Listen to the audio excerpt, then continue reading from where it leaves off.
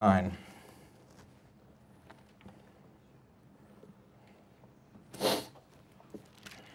Romans chapter 9. And what I'd like to do is I'm going to be teaching through Romans 9:19 through 29. And Romans 9:19 through 29 really summarizes about the past 3 sessions we've been going over. So what I want to do is I want to step back a little bit, and I believe it was Russell yesterday who gave everybody permission to do that you can step on the guy behind you. So that's okay, just don't go forward.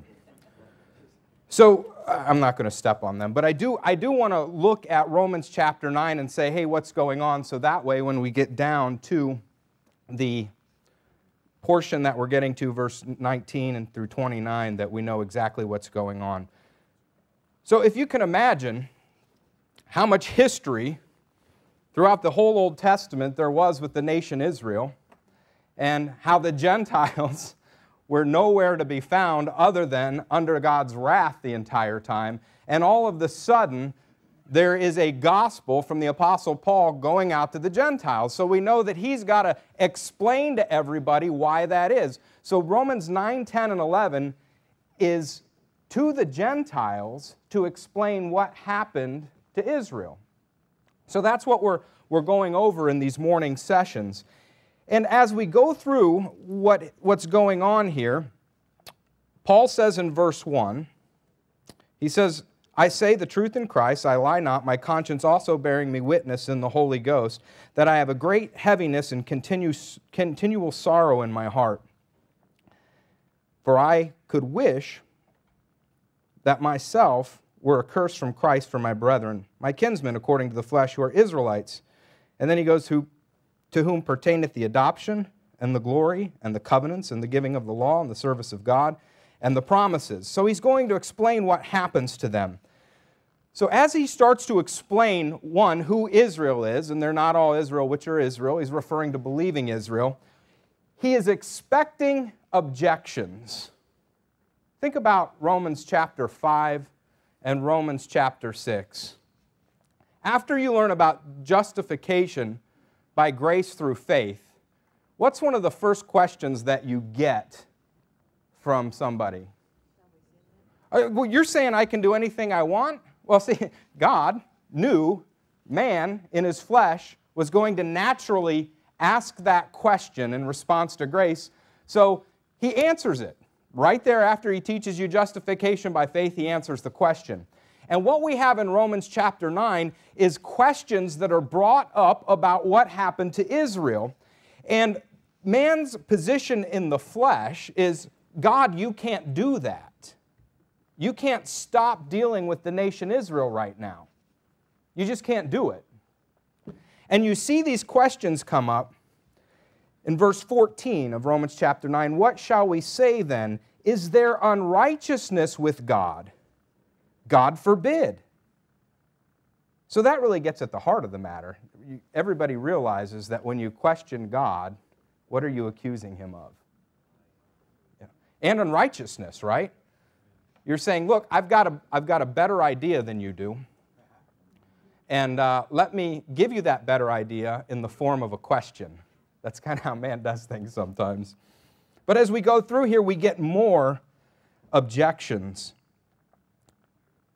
When we see, what shall we say then? Is there unrighteousness with God? And we get to verse 17. For the Scripture saith unto Pharaoh, even for this same purpose have I raised thee up, that I might show my power in thee, and that my name might be declared throughout all the earth. Therefore he hath mercy on whom he will have mercy, and whom he hardeneth, whom he will, he hardeneth. Thou wilt say then unto me, why doth he yet find fault? For who hath resisted his will? Nay, but, O man, who art thou that repliest against God? So, when we look at these verses, we see these objections that people raise when they find out that God is not dealing with Israel during the dispensation of grace.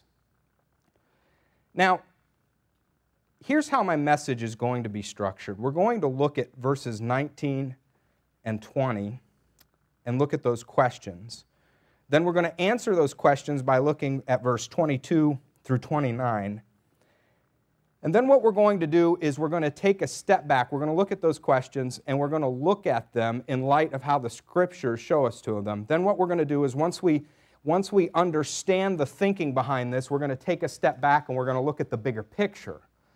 And all that time, though, what I would like to do is contrast that off of the traditional view of how these verses work. Because when you look at Pharaoh, and it says, in whom he will, he hardeneth. The traditional view of what God is trying to, that people believe what God is trying to say here, is essentially that He creates things, and as He creates these things, He created some things just to throw away, and He created some things to keep. Because everybody knows that when people create stuff, they create stuff to throw away, right? But that's the traditional view of this, is that, well, God's just going to do what He wants. Well, when we look at the verses, this, and it's been said this weekend already, Romans chapter 9 is not about your personal salvation. What Romans 9 is one of the best arguments you'll ever hear for dispensationalism. And when you look at it through the Scriptures, you'll see, which is what I'm going to try to prove to you today, that throughout time, God has used a principle of reshaping things in order to show mercy. And that's what it's about. It's actually about reshaping and not about making stuff to throw away and making stuff you're going to keep. So let's get into the verses. I just want to make a point because we're going to refer back to Pharaoh. And Dave made this point yesterday. When it says, therefore he hath mercy on whom he will have mercy, and whom he will he hardeneth. I'm going to give you some verses that you can go back and look at on your own time. But Exodus chapter 7, verse 13, 14, 22, and Exodus chapter 8, verse 15. The reason I give you those verses is because when you look at those verses, you're going to get a picture of Pharaoh. And did God harden Pharaoh's heart? He did. Why did He harden it? Because it was hardenable, right? And you'll actually see when you look at those passages that you'll see God harden Pharaoh's heart, and you'll see that not only did God harden Pharaoh's heart, but it's just flat out stated in those verses that I give you that his heart was hardened, the result of that. And then it also says that Pharaoh hardened his heart. So when you look at Pharaoh there, you get this picture of what God's Word does, the way it's designed, is there's no neutral with God's Word. It goes out, it either hardens or it's going to give you light based on whether you're willing to accept what God says or not. So that's what these verses are saying. So when we get to verse 19, it says, thou wilt say then unto me, why doth he yet find fault? For who hath resisted his will? Nay, but, O man, who art thou that repliest against God? Shall the thing formed say to him that formed it, why hast thou made me thus? Hath not the potter power over the clay of the same lump to make one vessel unto honor and another unto dishonor? What if God, willing to show His wrath and to make His power known, endured with much long suffering the vessels of wrath fitted to destruction, and that He might make known the riches of His glory on the vessels of mercy, which He had afore prepared unto glory, even us, whom He hath called, not of the Jews only, but also of the Gentiles. Now you're probably saying, he stated that like it was a statement, and there's a question mark there. We'll get into that a little later. As he saith in Osee, I will call them my people, which were not my people, and her beloved, which was not beloved. And it shall come to pass, that in the place where it was said unto them, ye are not my people, there shall they be called the children of the living God. Isaiah crieth concerning Israel, though the number of children be of Israel, and as the sand of the sea, a remnant shall be saved. For he will finish the work and cut it short in righteousness, because a short work will the Lord make upon the earth? And he said to Isaiah, and as Isaiah said before, except the Lord of Sabaoth had left us a seed, we had been as Sodom and been made like unto Gomorrah. Now, before we get started, I want to talk about a real simple principle. And it's okay to admit things like this, but have you ever read through the Pauline epistles and you come across Old Testament references and you say, he really seems to take that out of context? Have you ever thought that before? Okay. It doesn't seem the point he's trying to make, if you go back there and look at it, that that's exactly what that was about.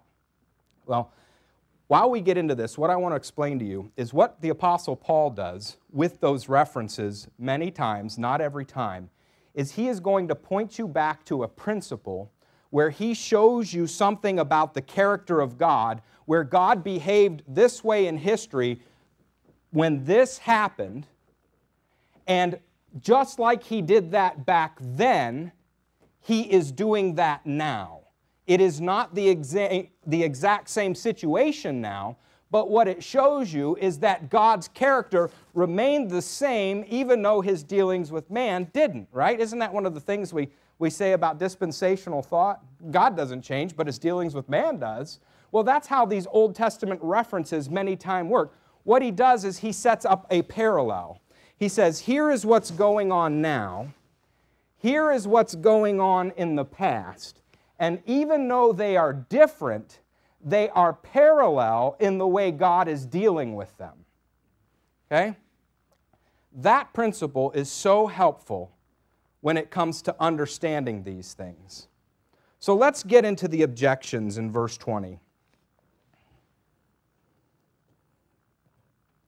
Let's start in verse 19. Thou wilt say unto me, why doth he yet find fault? For who hath resisted his will? So the question there is how can God find fault with man if he cannot resist his will? If God's going to have mercy on whom he has mercy, and he's going to harden whom he hardens, how can he find fault? Look at the next question. And the next question is even more important. Because notice how verse 20 starts. How does it start? Nay, but, O man, who art thou that repliest against God? So he basically says, you can ask those questions, but he says, nay, O man, right? He's like, oh, you poor little guy. Who are you that replies against God? Which is the more important question. And then he asks this, shall the thing formed say to him that formed it, why hast thou made me thus? That's one of those questions that he answered a question with a question right there. Doesn't that bother you when people do that to you? What if, so he asked this question. He says, nay, but, O man, who art thou that repliest against God? Shall the thing formed to him that formed it say to him that formed it, why hast thou made me thus? Now, what the Bible does, and thank God that it does this, is because if you're anything like me, I'm a little thick and I need things simple. So when I read a passage like this, my first thought goes to, okay, this is traditionally how people view this, and it seems to make sense why they view it that way. But it really doesn't, because what God does is instead of just asking these questions, he's actually pointing you back to the Old Testament with each of these questions and with the answers so that you can go back to the Old Testament, search out what's going on, and then formulate what the answers to the questions are. So if you don't go to the Old Testament and read what's said here, you don't get to answer the questions, right? He sets it up so he gives you these hints of where to go, and they're not really hints, they're pretty clear. He tells you where to go, and there you find the answer, and when you find the answer, you get the question gets answered. It's kind of like a little scavenger hunt. It's exciting Bible study if you think about it. So when he says this, and he says, shall the thing formed say to him that formed it, why hast thou made me thus? Now that's not a new question. Go to Isaiah chapter 29.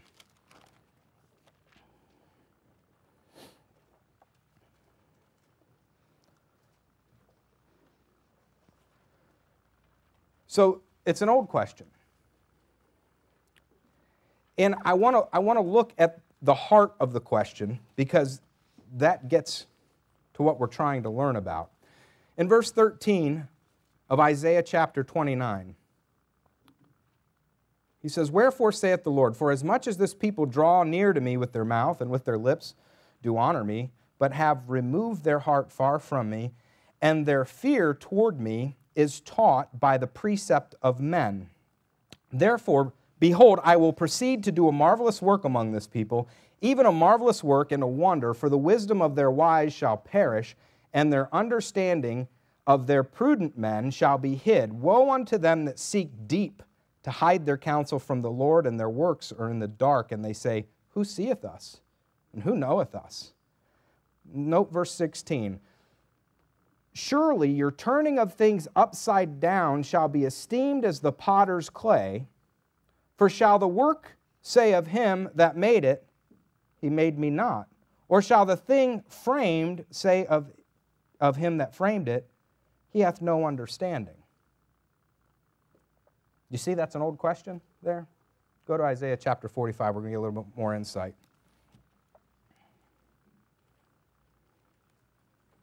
Isaiah chapter 45.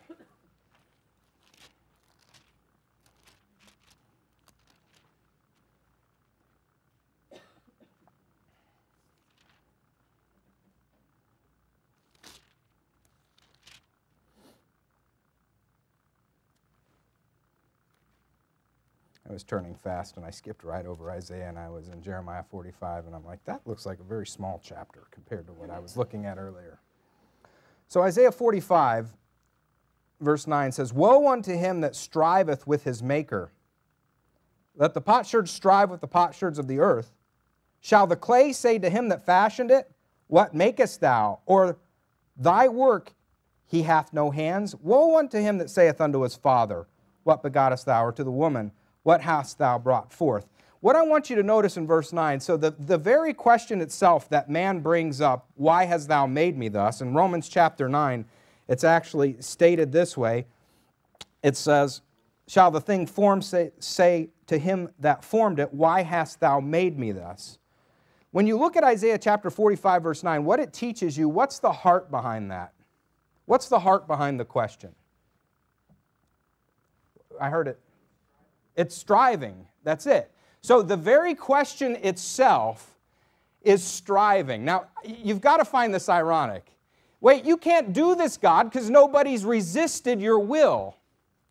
"Why hast thou made me thus?" is striving with him. What does it mean to strive with somebody? What would you say it might be concerning somebody's will if you're striving with them? The resistance, right? If I strive with you, I'm resisting you. So the very question itself, the very question of why have you made me this way, is actually striving. It's actually a resistance of his will, right? So get to verse 21 of Romans chapter 9, because here we're going to get into the meat of it.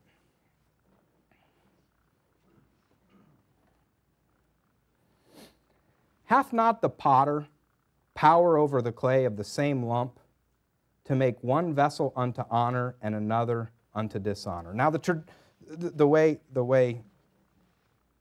a Calvinist would view this verse is that God's going to make some things to throw away, and He's going to make some things to keep, essentially.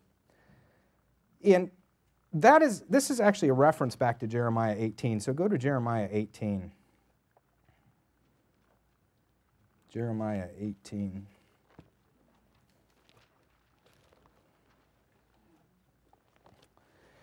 And we'll start in verse 1. It says, "The word which came to Jeremiah from the Lord, saying, Arise and go down to the potter's house, and there I will cause thee to hear my words. Then I went down to the potter's house, and behold, he wrought a work on the wheels, and the vessel that he made of clay was marred in the hand of the potter. So he made it again, another vessel, as seemed good to the potter to make it." So I want to stop right there. So if you're thinking about this as God made some things to throw away and some things to keep, in Jeremiah chapter 18, there's a very specific word that he uses. The clay was marred in the hands of the potter, so he made it, what? Again. He remade it, right? When it was marred, what he did was he remade it. It wasn't, I'm going to make this and whoosh, gone. And I'm going to make this, I'm going to love it. What happened was when things weren't the way he had wanted man to react to things, he remakes it for him, right? Now, let's get the context of Jeremiah, because I just wanted to stop there and make that point. But we're going to get into what this is really about. Verse 5 says, "Then the word of the Lord came unto me, saying, O house of Israel." So he's seen what the potter's doing. Now he's going to speak to Israel. "O house of Israel, can I not do with you as this potter?" Now, verse 6 gives you an indication about something. When it says, "O house of Israel," is it speaking to an individual person about their personal salvation? No, it's not. Now let's read the next verse. "O house of Israel, can I not do with you as this potter, saith the Lord? Behold, as the clay is in the potter's hand, so are ye in mine hand, O house of Israel." You notice how that verse started? You notice how that verse ended? O house of Israel. You can't miss it. Verse 7. "At what instant shall I speak concerning a..." Oh, we're still talking about a nation here. "And concerning a kingdom, to pluck it up and to pull it down and to destroy it." So I can do whatever I want with a nation or a kingdom. Can God do that? Does He have the right to do it? He sure does. The next verse, verse 8, "If that nation against whom I have pronounced turn from their evil, I will repent of the evil that I thought to do unto them. At what instant shall I speak concerning a nation and concerning a kingdom, to build and to plant it? If it do evil in my sight, that it obey not my voice, then I will repent of the good wherewith I said I would benefit them." So what's he talking about here? He's talking about the house of Israel, and he's talking about a kingdom, and he can do whatever he wants with them. But what he does is he references that in verse 8, "If that nation against whom I have pronounced turn from evil," what will happen? "I will repent of the evil that I thought to do unto them." Now, go over to chapter 19, and then we're going to summarize looking at this a little bit. Chapter 19. Verse 11. "And shalt say unto them, Thus saith the Lord of hosts, even so will I break this people and this city as one breaketh a potter's vessel." So what is he going to break when he breaks the potter's vessel? What's it? This people.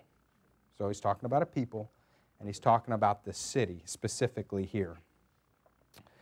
If you get back down to verse 15, it says, "Thus saith the Lord of hosts, the God of Israel, Behold, I will bring upon the city and upon all her towns all the evil that I have pronounced against it, because they have hardened their necks, that they might not hear my words." You know what's wonderful about God? He chooses to work with man, right? If He didn't choose to work with man, what would we be? But what this tells you in Jeremiah, one, it's about people and about nations and about how He can form kingdoms and He can throw them down based off of how they react to what He tells them to do, right? If you think about Israel and their covenant relationship, if you do this, this happens. If you do good, good things are going to happen to you. If you obey me, this is going to happen. If you do bad, wrath, curses, all those things. So when you look at the whole Old Testament, what you see is you see those cycles of judgment as Israel follows idolatry, right? That's just a real simple way to sum things up. Israel doesn't believe God. They fall into idolatry. They don't obey Him. So bad things happen to them. But God is merciful, so what is He always doing? He's reshaping those things so that He can have mercy on them, right? We'll get into the mercy issue a little bit more later. But when you look at the Old Testament and you look at Israel, He does that all the time. He reshapes things to allow Him to have mercy on them. You know, David taught on the delay principle yesterday, right? And what I'm hoping you're starting to see is that this delay principle, He delays judgment so He can have mercy. Well, He also reshapes things for the same purpose. And they fit perfectly together. And just to fast forward a little bit, if you were thinking about the Old Testament here, the delay principle happens between here and here. God delays His judgment so that He can have mercy on them. Now, while He's doing that, He does reshape things through judgment throughout here. But when you really get to it, and this is just foreshadowing a little later, the reshaping principle happens here, okay? So, let me illustrate it by walking. In a time, what God does is He delays His judgment throughout a period of time so that He can have mercy on people. Eventually, that period of time comes to an end. And sometimes what He chooses to do is to reshape things in that time period, or at the end of that, so that He can have mercy again. Okay?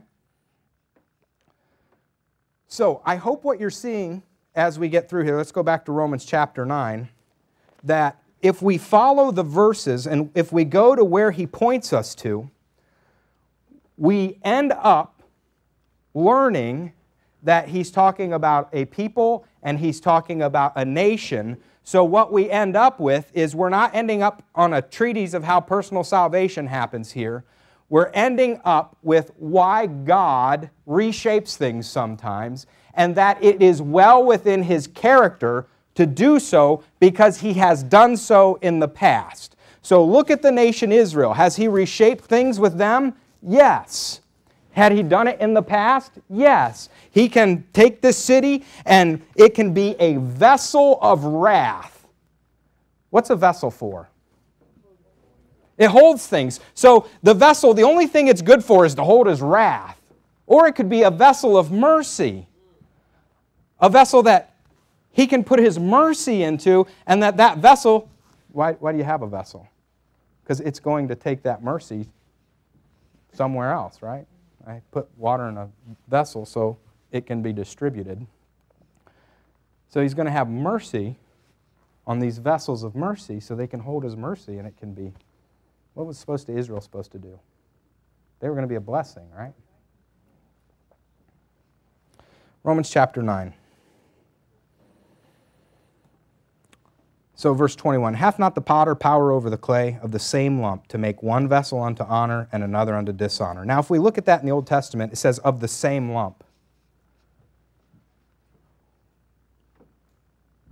Within Israel, okay, you had believing Israel and unbelieving Israel, right? Now, if you had to guess, was unbelieving Israel a vessel of honor? No. Okay, good. They're the vessel of dishonor. So, hath not the potter power over the clay of the same lump to make one vessel unto honor and another unto dishonor? So we've got the same lump, Israel. We've got a vessel unto honor, believing Israel. And we've got a vessel unto dishonor. Now we're going to go back in the passage and forward in the passage just to show you some things, because it said in the beginning of the passage, for they are not all Israel which are of Israel. What's that a reference to? The little flock, right? There's some that believe and there's some that don't. You get down to verse 29, except the Lord of Sabaoth had left us a seed. Verse 27, a remnant shall be saved. So if you look at the chapter of Romans chapter 9, it's kind of like a funnel. It starts off with Israel and he starts down to believing Israel. So of this same lump, he can make a vessel of honor and to dishonor. The next verse, verse 22, says this. What if, this is another question, what if God, willing to show His wrath and to make His power known, endured with much long suffering? Does that sound like the delay principle you learned yesterday? the vessels of wrath fitted to destruction, and that he might make known the riches of his glory on the vessels of mercy, which he had afore prepared unto glory. So, one thing I want you to know about verse 22, what if God, willing to show his wrath, is God always willing to show his wrath? Yeah, that's what it shows. And by the way, wrath is man's default position, right? Do you really have to create man to incur wrath? He does it all on his own, right? So the default position is always wrath. At any point in time, God would be justified in dispensing judgment and wrath on Israel, mankind, anybody. He's always justified in doing so. So that delay principle teaches us that the longer he delays that, that's just mercy. So that default position is always wrath. So he talks about endured with much long suffering, the vessels of wrath fitted to destruction. What do you think it means to be fitted to destruction? Does that sound like, hey, I made this to throw it away. I made it so I could throw it against a wall. No, it's fitted for destruction, right? The end result is that it's fit for destruction. Did Israel believe? No. So that was a vessel of wrath. They were fit for destruction. If you think back to Jeremiah, it was marred in the hands of the potter. They hardened their hearts. Isn't that what it said? They hardened their hearts. How workable is hard clay? Right? There gets a point where hard clay can't be worked with anymore. So what is it? It's just fitted for wrath, for destruction. So I get rid of it and I start reshaping things. Verse 23. And that he might make known the riches of his glory on vessels of mercy, which he had afore prepared unto glory, even us, whom he hath called not of the Jews only, but also of the Gentiles. So what you have happen in verse 22 through 24 is we see a little bit of a shift. We started out with the nation Israel, and he's basically saying the same thing I did with the nation Israel by delaying and reshaping things, he can now do with the Gentiles, correct? Because in time past, what were the Gentiles? Fit for wrath. But now he's going to start working with them. So the way he says this is, what if God, willing to show his wrath and to make his power known, endured with much long suffering the vessels of wrath fitted to destruction, and that he might make known the riches of his glory on vessels of mercy, which he had afore prepared unto glory. Now verse 24, even us, whom he hath called, not of the Jews only, but also of the Gentiles. So why does it end with a question mark? Because of what it started with. What if? Right? He's actually answering the question with a question, but the question is the what if, and he gives you the statement. Does that make sense? So he says, what if? What if God, willing to show his wrath and to make his power known, endured with much long suffering the vessels of wrath fitted to destruction, that he might make known the riches of his glory on the vessels of mercy which he had afore prepared unto glory, even us, whom he hath called, not of the Jews only, but also of the Gentiles. So not only can he do that, not only did he reshape things with the nation Israel over and over and over again, but he's well within his rights to do so and to set Israel down and to go ahead and work with the Gentiles. It's plain as day there. As he saith also in Osee, I will call them my people, which were not my people, and are beloved, which was not beloved. So he goes back and he gets into the remnant. So he takes a step out to tell you God can do the same thing with the Gentiles. So if you're wondering, hey, what happened to Israel? God can't do that. We go back and ask the questions. Thou wilt say unto me, why doth he yet find fault? For who hath resisted his will? Nay, O man, but who art thou that repliest against God? Shall the thing formed say to him that formed it? When we go back and we look at those questions, who hath resisted his will? Well, we see the nation Israel throughout their entire history resisting his will. So why does he find fault? Because they resisted his will. Right? The questions are wrong. Well, why did you make me this way? Wait a minute.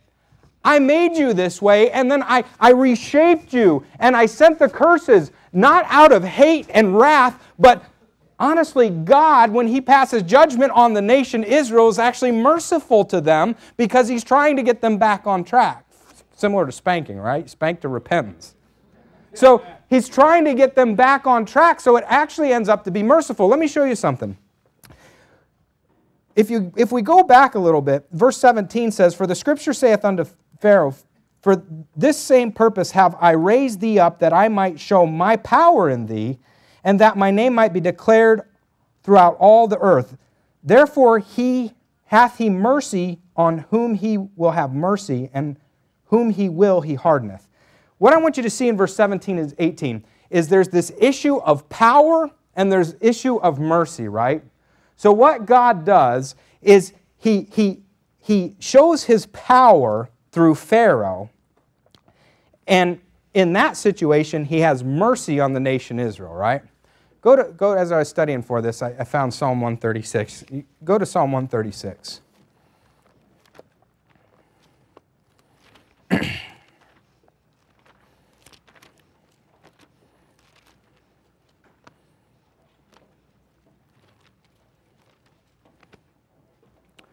So Psalm 136 is about God and His mercy. Okay? Now, there's something that I think you'll get a kick out of here. Psalm 136, "O give mercy unto the Lord, for He is good, for His mercy endureth forever. O give thanks unto the God of gods, for His mercy endureth forever. O give thanks to the Lord of lords, for His mercy endureth forever." What do you think the point of this chapter might be?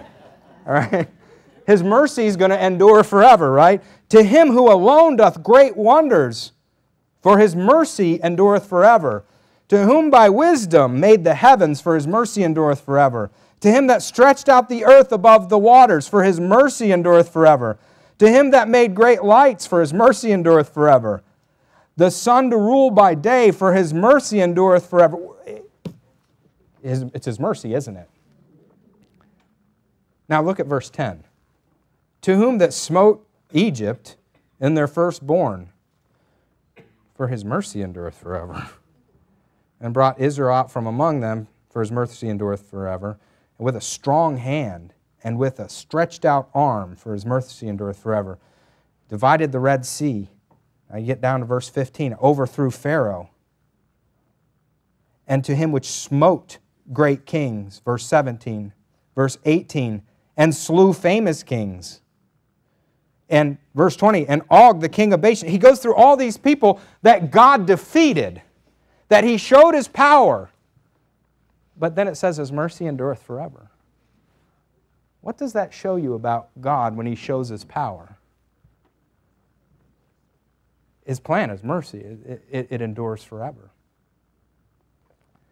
So, what we get to with Romans chapter 9, which is very important, and I want to close with a couple things here, is, go to Romans chapter 9. Verse 25 through 29, he says, "As He saith in Osee, I will call them my people which were not my people, and her beloved which was not beloved." When you look at the Old Testament reference to that, Jesus divorced Israel, or God divorced Israel, correct? So He divorces Israel. So are they His people? No. But then does He bring them back? Yes. And He says, "I will call them my people which were not my people." So my people is Israel, which were not my people. Guess who that is? Israel. "And her beloved, which was not beloved." So He's saying, just as I did that with Israel, guess what I can do with the Gentiles? He can do the same thing with them, right? And He continues that thinking down through verse 29. Now, with that in your head, what I want you to do is I want you to think about, David talked about yesterday with Noah and the delay principle, the 120 years. I want you to think about the Tower of Babel today. Romans chapter 1. Go to Romans chapter 1. Because we see that he did this with Israel. But even before Israel, we learn in Romans chapter 1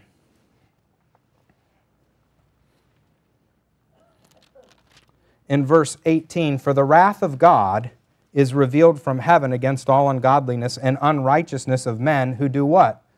Hold the truth. Verse 19, "Because that which may be known of God is manifest in them, for God hath showed it to him." So is there any question that man knew what he was supposed to do? There's no question. He knew what he was supposed to do.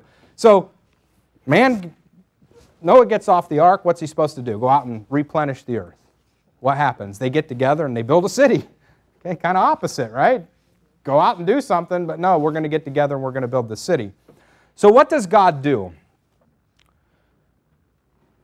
He scatters them, confounds the languages. He reshapes things, right? Look, you don't want to do what I'm going to tell you to do. I'm going to reshape it and you're not going to have a choice.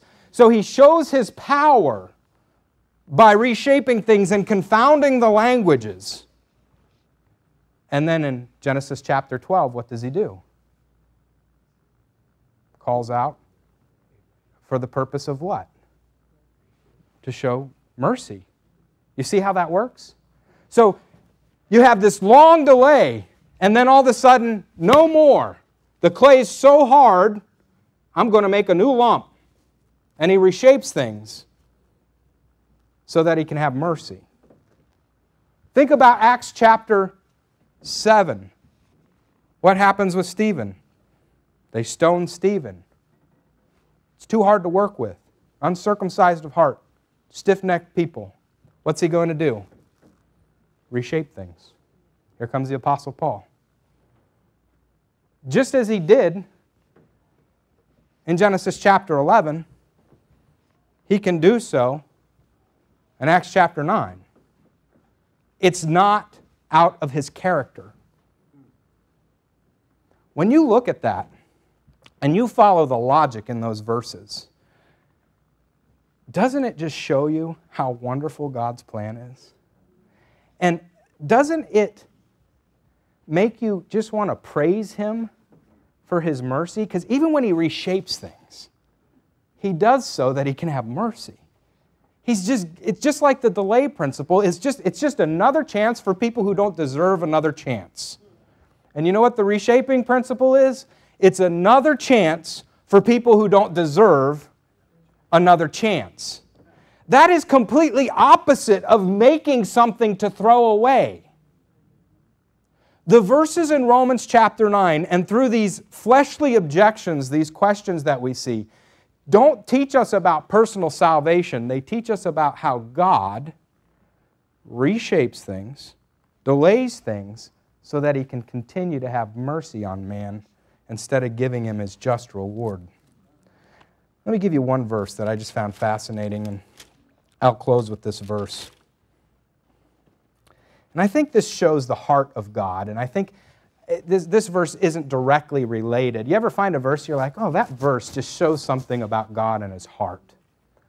And this verse isn't directly related. Doesn't have the word potter in it, doesn't have the word clay, doesn't have any of those in it. But it just shows God's character. And it's Acts chapter 17, verse 26.